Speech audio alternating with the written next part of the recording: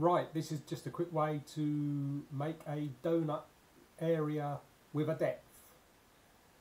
I've got my sheet here. What I'm going to do is I'm going to use tools, sketch to scale, make a rectangle. Now I'm going to make this say I want a 2 meter radius circle, so let's make this 4 meters by 4 meters. Let's draw that. And then let's do tools, sketch to scale, rectangle. Let's say this one is 2 meters by 2 meters. And then what we want to do is we're going to draw a couple of lines. I'll draw one from there to there, and one from there to there. And what we're going to do is select the whole lot,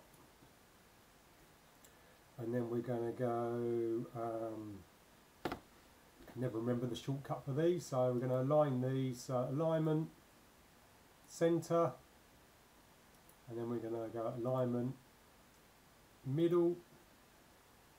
There you go, it's got our shapes.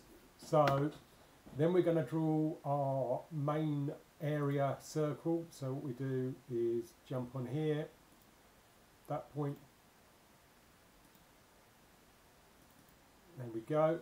And then what we want to do is on each of these sides, right click, convert to arc,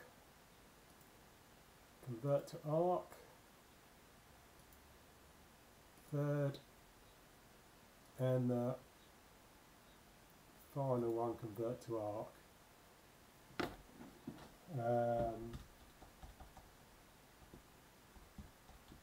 So I've just done a quick check. 3.142 times 2 times 2 is 12.158. Sorry, 12.568, which is this area that we've got here basically. Now we want to cut out the centre there, so all we need to do for that is go to our cutout, ellipse, from there, drag that across to there. That's our cutout. So if I come off of that, I've created this shape here. Let's click on there, copy, and let's paste it down here. So we go, we've got our shape here.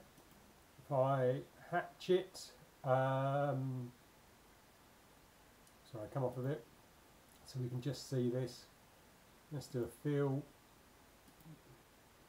so we can see that's worked. And then over here, we can add a depth to it. So if I say that is 0.75 meters deep, click on that, and we come up here, we can have a look at the volume, the depth, etc. So that's how we've made our shape.